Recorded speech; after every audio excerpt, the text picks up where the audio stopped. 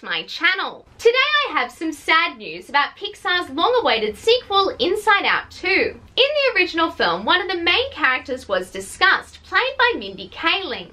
She is best known for her roles in The Office and The Mindy Project. More recently, she wrote and produced Never Have I Ever and The Sex Lives of College Girls. Well, Mindy has recently admitted in an interview with The Wrap that currently she is not involved with Inside Out 2. She said, "I had a great time working on Inside Out, and I'm sure Inside Out 2 will be great, but I'm not working on it."